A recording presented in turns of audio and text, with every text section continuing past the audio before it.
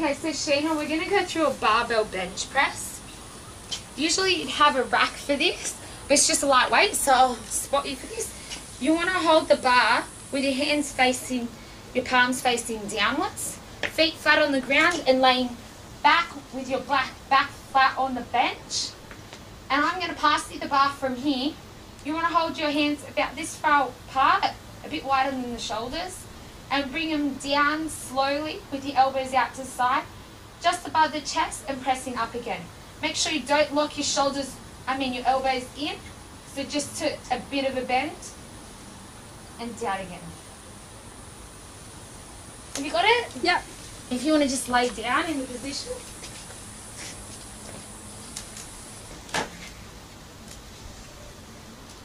Yeah.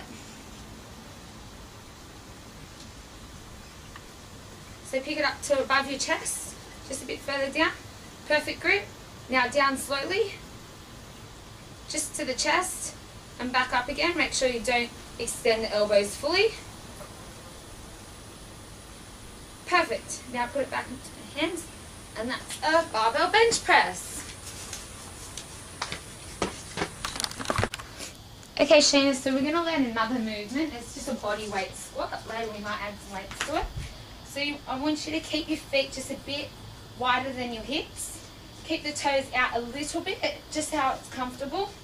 And I want you to sit back in that position, making sure your feet stay firmly on the ground. Your knees shouldn't go past the toes. And keep your arms in front of you so your chest is nice and straight and your back stays straight. So just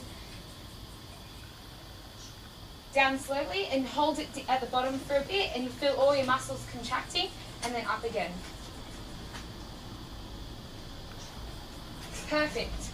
Do you want to try again and just get below 90 degrees, a bit long, and keep the chest up straight. So try to look up here. Oh. Perfect.